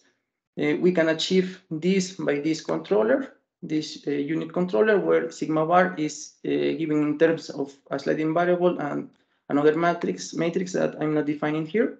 And the gain k is selected in this way, with q greater than 0. So what we have right now is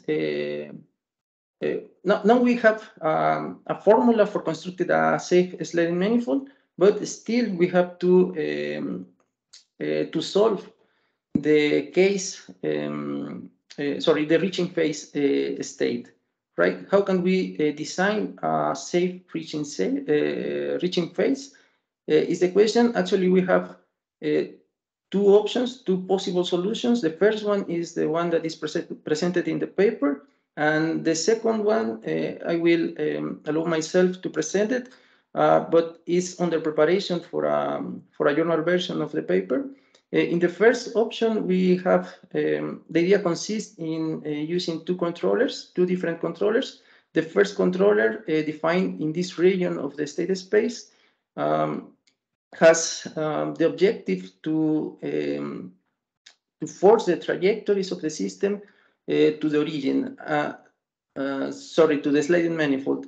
And the second one is just to try to does not allow to the system trajectory enter to the unsafe set, right? The idea of the second option is redesigned the sliding variable. We can see it from this expression from here.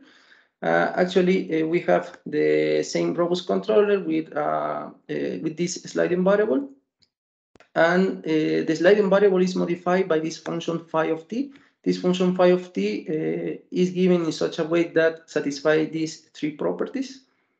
If there is any question, I can come back to this slide in the questions. I will just jump it.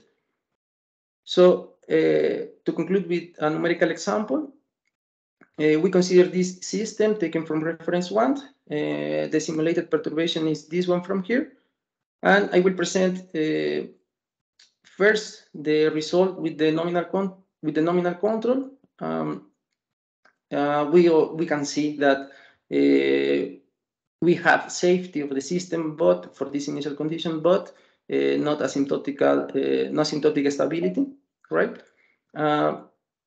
This change when we apply the proposed robust controls. Here I'm showing the reaching phase, which I call switching reaching phase, the first option in the reaching phase that I presented.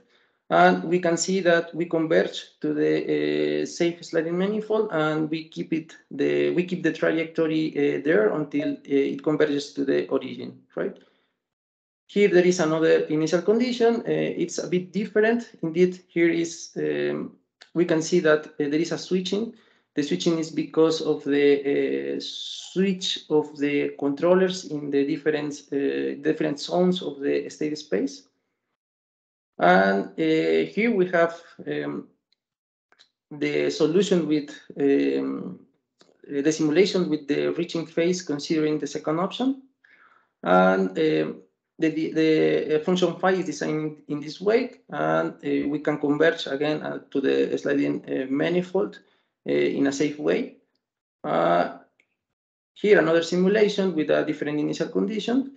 And in contrast with the switching reaching phase, we can observe that the trajectory looks better, right? It converges to the sliding manifold, and then we converge to the origin in spite of the uncertain interval, right? So quick conclusions, we have introduced the notion of a safe sliding manifold. Based on this safe sliding manifold, we introduce a robust controller for safety and stabilization. And future research work includes the implementation of a higher order sliding mode control or the application to robotic systems. So from my side, it's all. Thank you very much for listening. So thank you, Marco. Questions. Thank you. Do you have any questions, any one of the attendees?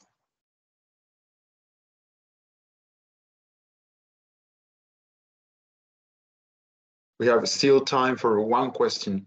Yeah, Daniel Melchor, please go ahead. Thank you, Miguel.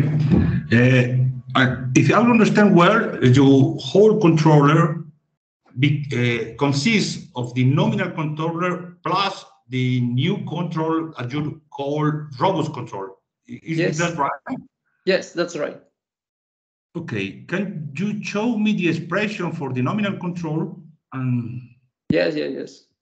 And it means that the two controls act for the whole time, or you apply the robust control after a period of time? No, for the whole time. For the whole time. Yeah, here is the expression for the nominal controller. Okay. Okay, I see. And what is B? B? No, yeah, B can be indeed, B is our sliding variable sigma also. So when we are on the sliding manifold, actually nominal control is 0 here, but not because we are forcing to be 0, just because this is the formula provided by this approach. Yeah, that's what my question. Yeah. Is 0. Okay. Thank you. I will write a paper, and this is interesting to see this. Thank you. Yeah, thank you.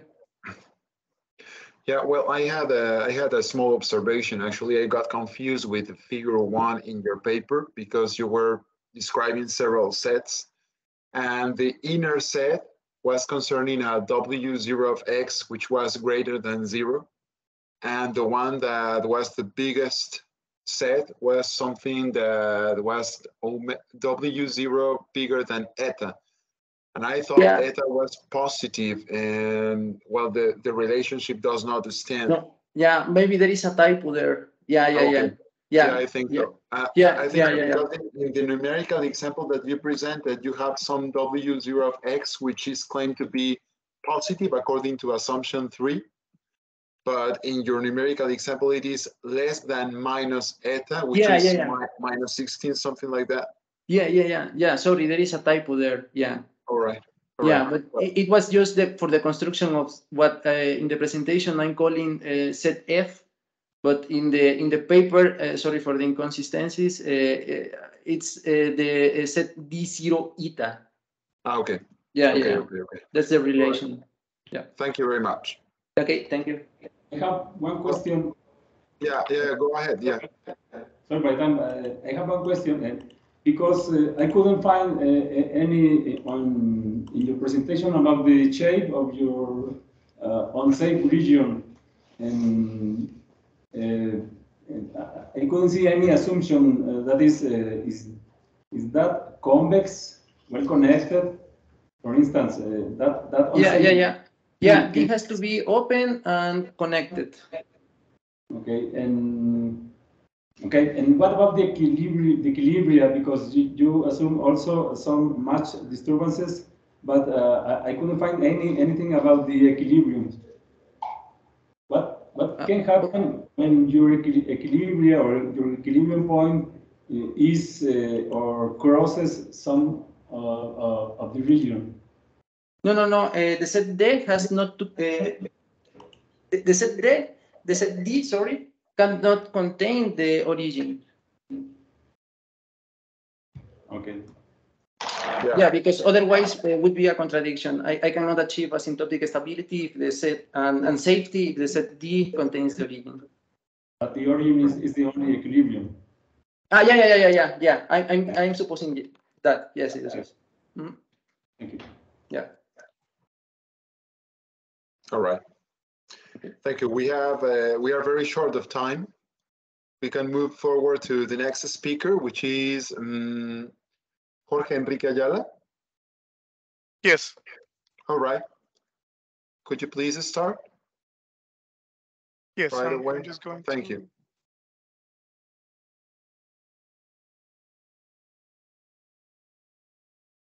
Okay, can you see my screen? Yes, it's actually on the screen. Yeah, right. Thank you. Okay. Well, good afternoon. I'm Jorge Enrique Ayala-Carrillo, and I'm going to present the article Backstepping Control for Tracking of Solenoid Valve Actuated Pneumatic Continuums of Robots. The co-authors of the article are Cristian Trejo-Ramos, Ernesto Olguín-Díaz, and Vicente Parra-Vega, and all the authors are affiliated with Center for Research and Advanced Studies in the Department of Robotics and Advanced Manufacturing. Here is the outline of the presentation. Nowadays, pneumatic continuums of robots are the most widely researched soft robot type due to their highly compliant behavior.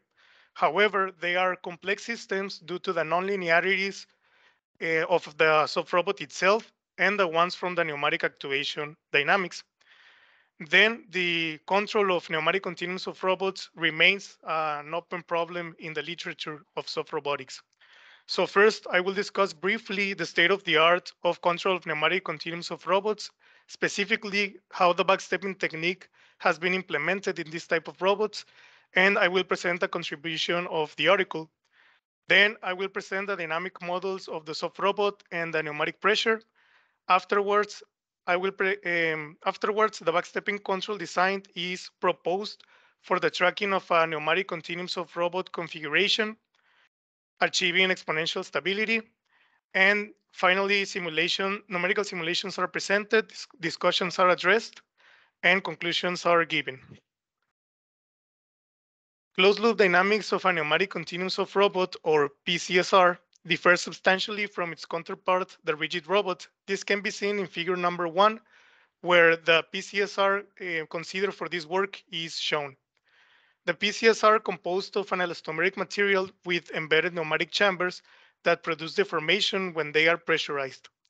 The PCSR control design has been mainly addressed by assuming a simplified robot deformation dynamics or by neglecting pneumatic dynamics.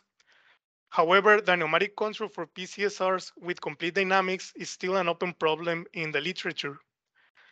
Currently, model-based control has been explored for PCSR because of its advantages in efficiency and accuracy, despite its downsides in complexity and practical viability. Among these model-based control techniques, backstepping is a well-known control strategy that has already been addressed to deformable body systems equipped with pneumatic actuations. In the work of Juan in 2018, they designed a backstepping controller for a 1 degree of freedom soft actuator as the one shown in figure 2A. In the work of Franco in 2021, backstepping was implemented for a soft robot as the one shown in figure 2B. However, both of these works simplified the dynamics of the soft robot.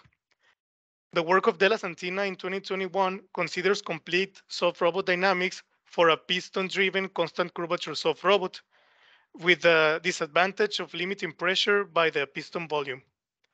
This leads us to the contribution of this article, which are the modeling the pneumatic pressure dynamics of deformable chambers and obtaining a coupled dynamic system together with the dynamics of a soft robot, and the design of a backstepping control for a solenoid valve actuated pneumatic soft robot with exponential stability of tracking error variables.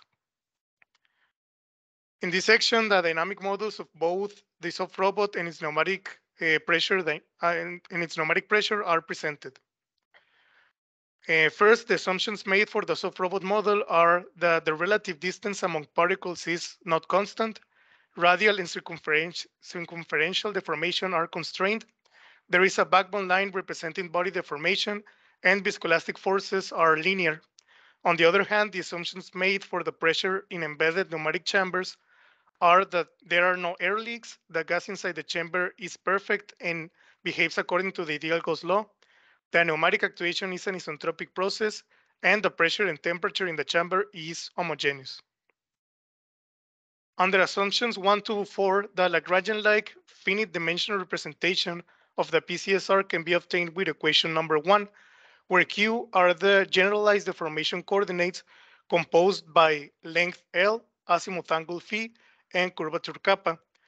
All these deformation coordinates are measured from the backbone line of the soft robot, which in figure 3 is the segmented red line. The difference between a traditional Lagrangian representation and the one in equation number 1 are the viscoelastic forces tau sub Bs, which are modeled through the Kelvin-Boyd model. Generalized forces tau are obtained as a projection from the actuation space formed by relative pressures in the pneumatic chambers to the configuration space by the input matrix BQ.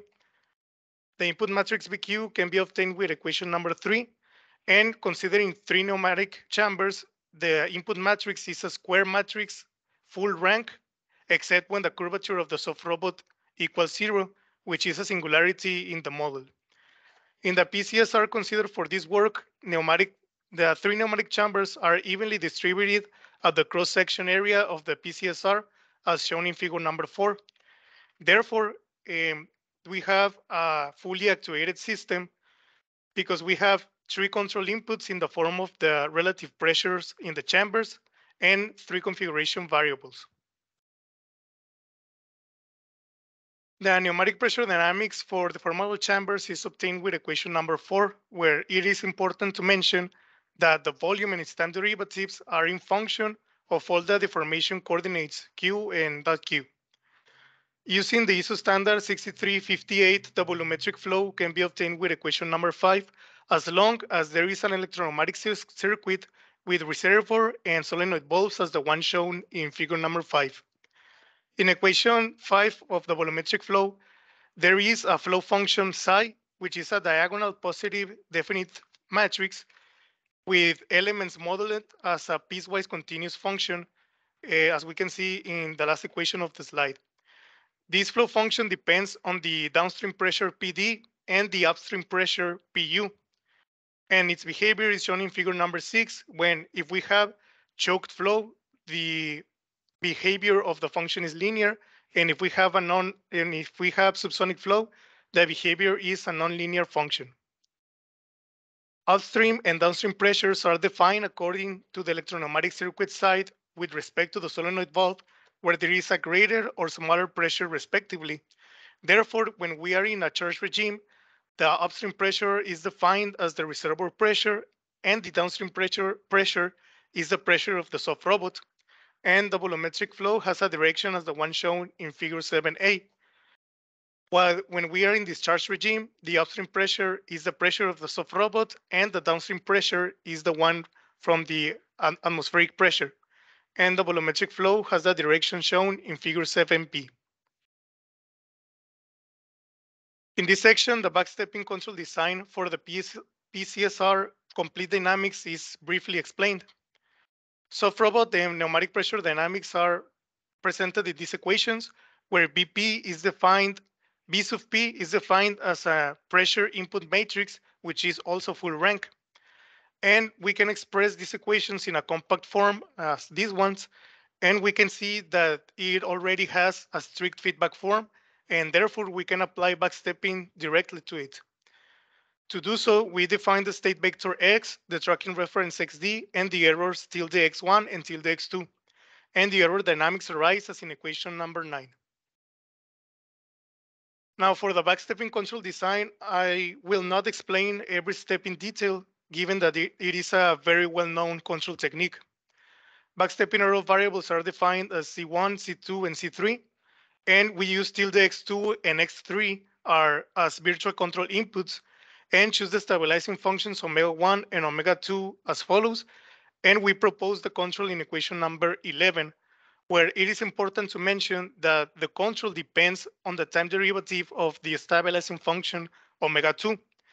The stabilizing function omega-2 has nonlinear functions that depend on the full knowledge of the dynamics of the soft robot, which in an experimental environment may be very difficult to achieve. But in a numerical environment, as is the one presented in this article, we can obtain this time derivative with the use of robust derivators as Levant. Then exponential convergence of error variables C is shown in equation number 12, and we conclude that all the backstepping error variables converge to the region, as well as the error configuration variables tilde 1 and tilde 2. Meanwhile, the state x3 that corresponds to the pressure converges to the stabilizing function omega-2. If we evaluate the stabilizing function omega-2 with the desired configuration, we obtain that it acts as the desired absolute pressure for the pressure dynamics. Next, the simulator and numerical results are presented. Simulations were conducted in MATLAB Simulink in a variable step integrator ODE23 TV solver. The initial conditions for length, azimuth angle, and curvature are presented. And for pressure, the initial conditions correspond to the atmospheric pressure at sea level. Then in figure number 8, we present the parameters of the soft robot and from the pneumatic system. For the soft robot, these are real parameters of a real soft robot that was used in previous works in our research group of soft robotics. Moving forward to the results, the desired configuration consists of incrementing exponentially length, azimuth angle, and curvature while we are in the charge regime that corresponds to the first 10 seconds of the desired configuration. But when we are in the discharge regime, length and curvature decrease as azimuth angle remains constant. In figure number 9, configuration coordinates are shown in the top row and tracking errors in the bottom row. And we can see that the small tracking errors show that the control achieves the tracking task appropriately. Figure number 10 shows the pressure in pneumatic chamber against the stabilizing function omega 2. And as it was proved in slide 14, the stabilizing function is the reference for the pressure. In the top row of figure 11, the control signal and backstepping error variables are shown, which, as we can see, they have a very brief settling time. And in the bottom row, we see in the flow function side that when we are in charge regime, nearly all pneumatic chambers have a choked flow, which is a constant 1. But when we are in the discharge regime, we have subsonic flow in all pneumatic chambers. Moving forward to the discussions, the flow function psi imposes a hard nonlinearity in the pneumatic systems, which induces a control switching condition and also a switching dynamical behavior for each regime. This is an issue that deserves further consideration. And while both pneumatic regimes are considered in this work, the volumetric flow is obtained by a simplified model that still remains to be validated by experiments with a pneumatic soft actuator.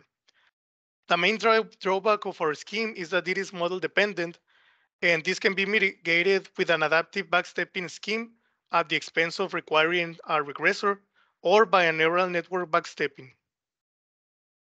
Finally, conclusions.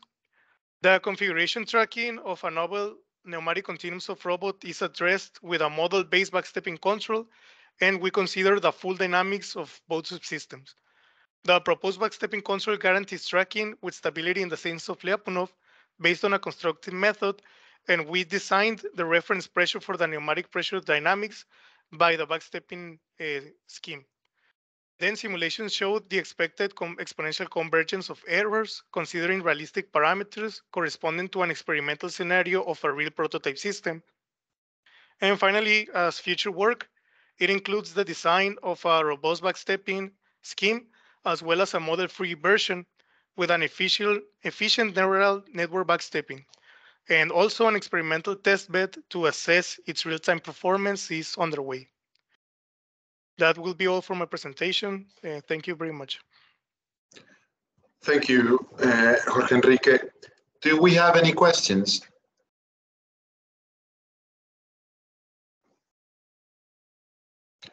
Yes, Daniel Melchor, please.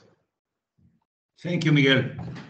Just as a small question, how did you design the gains K? Can you put the design? Because in the example, you selected the three, yes, you can see yes. K1, K2, K3, identical design. And yes. What's the reason of this? What happened? Did you choose a different gains? Mm-hmm. Well, the feedback gains were obtaining congruence with the stability test, and the only condition for them were that they were positive. So I proved with different values for K1, K2, and K3, but the performance was not very different if I changed them between them. So in the end, I left them to be the same value for just because it worked nearly the same. It is strange. This is strange. I understand that the restriction of B positive is a natural restriction, but okay. Yes. Thank you, Miguel. Thank you. Thanks, Daniel. Well, I have just a few questions. Do we have another question from the attendees? No? Well, I will make a small question. Why do you consider that being model dependent is a disadvantage of your scheme? Well, it is a disadvantage if we try to implement this scheme in an experimental scenario, because to know exactly all the parameters of the soft robot is very difficult, as we have viscoelastic forces that has not already been characterized properly in the state of the art, and also the measurement of the deformation coordinates of the soft robot, I mean length, curvature, and azimuth, is a very complex vision problem, which is still an open problem in soft robotics. So I think to have a completely model-dependent scheme will be very difficult to implement and obtain the desired results. All right. And the backstepping technique that you were using, is it a standard one, or do you have any modification of the standard backstepping technique? It is the standard one, in like the one from the 90s. And we're currently working on a robust backstepping scheme, adding sliding mode control to not depend on the full knowledge of the dynamics of the soft robot. But the one presented here is the standard one. All right. Well, it's all from my side. Are there any more questions? None? All right. So here we will conclude the session. This was room number 3, automatic control session number 2. Thank you very much for your attendance, and we'll see each other some other time. Thank you. Thank you, Miguel. Thank you for accepting. Thank you. No, on the other hand, it was my pleasure. Thank you. Bye-bye. Bye-bye.